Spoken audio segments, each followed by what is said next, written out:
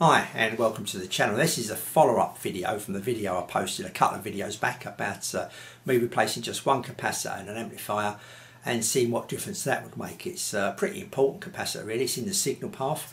So I thought just replace one, would that make any difference to an amplifier? That I wanted to, the reason to doing it was an experiment in one respect, but also I wanted to kind of like give a bit of airiness to that Sansui 217 that I used. It's quite a nice sounding amplifier, I did like the sound of it and that, but I just wanted to give the airiness to it that I associate with other Sansuis. I got like the 331, etc. So I thought I'd just have a little tinker around, see what happens. Kind of weren't expecting too much to happen really, to be honest with you, but all worth a go. Anyway, you can have a look at that video, what I thought about the 4 different capacitors. I used the original, I used a Nichicon, Fine Gold, I used a Rubicon, and I used a WIMA, WIMA capacitor, and kind of picked which one I liked between the 4 of them, and the Fine Gold just about come on top, I think, overall, and I've been listening to it afterwards, and that's the kind of one I'm going to stick with now. But in doing that test, there's one capacitor that kind of got a thumbs down, didn't sound that good. I lost quite a bit of the bass, and overall wasn't too impressed with the overall sound of it. Was the WIMA capacitor.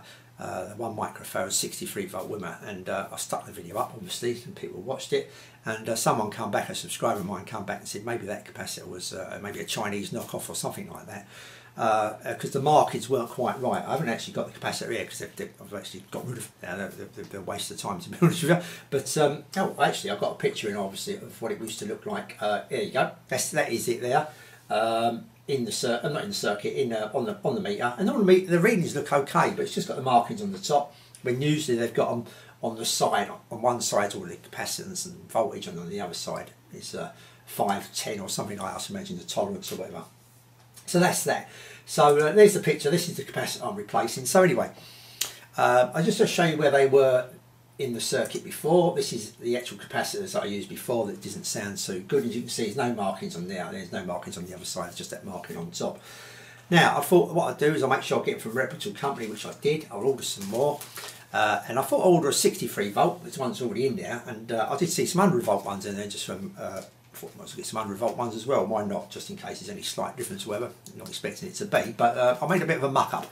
I don't know too what went wrong, but I got the 100 volt ones alright, but for some reason I managed to order a 63 volt 0.47 capacitor, which is not much good to me in this particular amplifier, but that's come in handy somewhere else, unexpectedly really. Didn't order it for that, but well, another video's coming up, so we'll talk about that later. But so I couldn't replace like for like, I couldn't put a 63 volt, but I can't see any difference this 100 volts going to make at all. So anyway, we thought we'd stick that in there. So anyway, before I do that, let's just see the measurements of that 100 volt. There's the 100 volt measurement, stick up on the screen there now so you can see that. So what have we got? There's the old ones in there, and this is the new ones there fitted. As you can see the markings there, they're on the side now, front. I've got them either way, so you can see front and back what they look like now. So I thought I'd give this a test and see if this sounded any better than the previous WIMA that I put in there. And as soon as I turned, I like to give it a day really. I didn't go that far this time. I was trying to speed things up a bit because I've got other things to do. But I'll give it a good few hours, not really listening to it, but as soon as I turned it on, I could tell the difference straight away, you know what I mean, without even kind of like scrutinising it or anything like that. That there's definitely a difference. The bass was there straight away, you're going to notice that instantly. So anyway, give it a few hours and that, and had a good listen. Now, obviously this sounded totally different from the previous WIMA capacitor, so there was something wrong with that capacitor, something weren't quite right. And I always double check, because when there's a lack of bass you can always think, well, maybe I've got one speaker out of phase or something like that, but I've always double check, and I did in that instance back then. So definitely everything was wired up correctly. So this definitely made a difference, this capacitor here, this 100 volt one. So I don't want to, it isn't, I think it's just the other one, is something wrong with the other capacitor, even though the measurements looks okay. So anyway, give it a good listen, and now I want to kind of compare this. So first of all, I now can say that them WIMAs are okay if you get the proper one. Maybe there is some dodgy ones going around. They're not that expensive really. I think I said they're about 50 pence, but I think these only cost me 30 or 40p. They weren't that expensive. I think I would have bought 5 of them from one company and 5 from another, so they're not that expensive, let's put it that way. So I suppose they do knock things off, or maybe it's just a faulty batch. I don't know what it was, but something's obviously happened there somewhere. These sound, like I say, totally different, and even though they sound totally different, the easier to kind of carry on that other review of them is that they didn't bring the airiness wasn't there I wanted. I wanted a bit of airiness, and I wasn't going to get it. I didn't get it with fine gold anyway, neither. But they just had that, the top end just had that kind of ring to it, if you know what I mean. Just a slight little bit of a ring, a little bit of a metallic sound to it that I didn't really want it. I wanted more of the sweetness kind of sound. It's a bit, to explain it, it's a bit of a, I should imagine it's pretty much the same as a dome, a metal dome tweeter against a silk dome tweeter. That kind of difference in tone to the top end, to when it's in the ride and all that kind of stuff, and the cymbals, you're getting that little bit of a metallic sound to it that I didn't want. Now this may suit some people, like people, you know, like I say, some people have got soft dome tweeters, some people have got metal dome tweeters, and there is a subtle difference there in the sound. So I just wanted that more sweeter, more finer sound, maybe, to sound finer, and this was not it. This was not it for me. So, you know, I don't want to take this video up too long. I'm just, the point of the video is that, and both videos really, is that all these capacitors will make a difference, I think.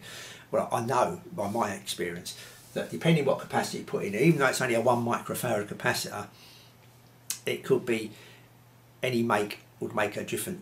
It would make a different sound. It would make a different sound. How much difference is debatable. Some will make a vast difference, I think, and some make just a tiny difference. Now, I've been also recommended that I try a polystyrene capacitor.